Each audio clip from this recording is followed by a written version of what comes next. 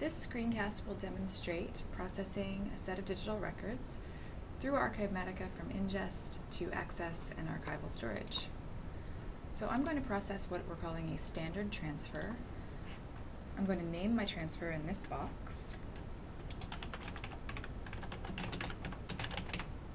and assign an accession number here. Then I'm going to select the directory and browse to the folder that contains the transfer. As you see, it's shown up here in the dashboard. I'm going to select Start Transfer when I'm satisfied with my uploads. And in a moment, it's going to show up here, and it's waiting for approval, which is what that bell means. If you click on Actions, you can approve the transfer here.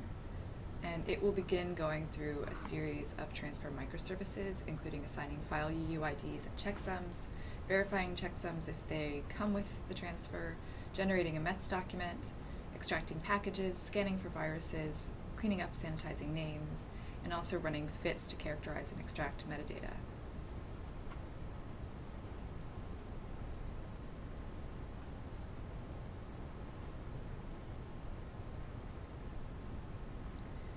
So now the series of transfer microservices have completed. If you'd like details about any of them, you can click on the microservice and expand to look at any of the jobs associated. And if you would like any details about any of those jobs, you can click on the cog to find out the associated tasks.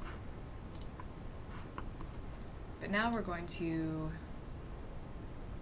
look at this drop-down menu and create a SIP. And we can either send to backlog, reject the transfer, or create a single SIP and continue processing.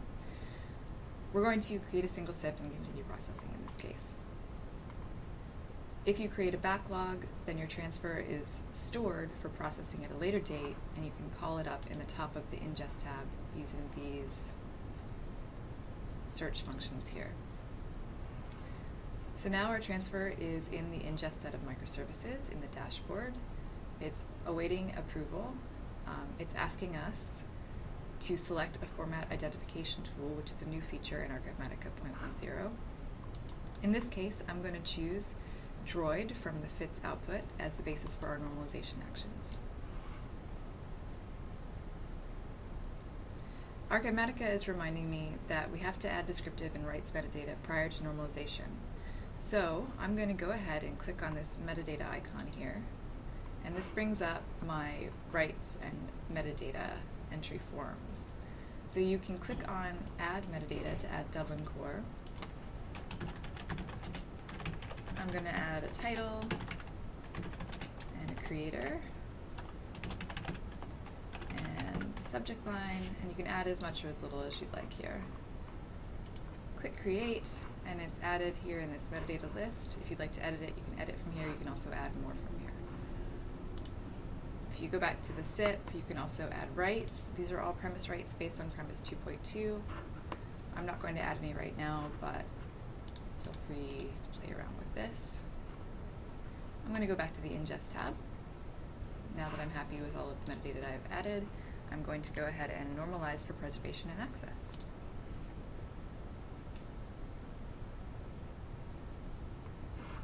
Once normalization is completed, you can review the results of normalization by clicking on Review.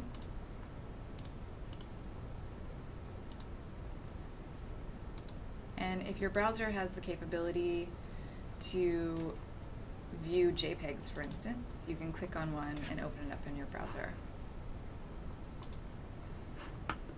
So you can review any of these. If your browser doesn't have the ability to open something, then you can download it by double-clicking on it and use one of your tools on your operating system. You can also look at a normalization report, and this tells you whether preservation normalization was attempted, whether it failed, or whether the object was already in a preservation format. And it will tell you the same for access normalization. So I'm going to go ahead and approve normalization and continue through processing in the ingest tab.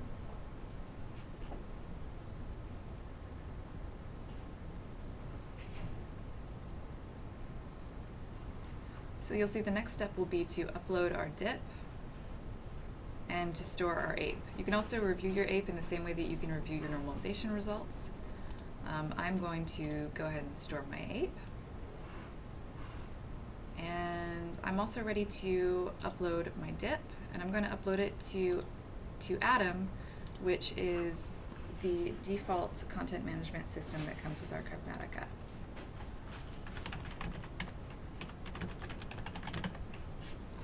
Click Upload after entering the permalink, and you'll see that our ape storage is complete. So if we click on Archival Storage, we can see pictures of my cat have shown up here. There's their UUID and the date that they were stored. And you can also search this archival storage. It's a multifaceted search. And then if you go to the Access tab, if our dip has uploaded, which it has, you'll see it shows up here in the Access tab, and you can click on the dip URL, and that will take you to the description in ICA Atom, and you'll see our photographs there. And then any of the metadata that we uploaded will be there as well.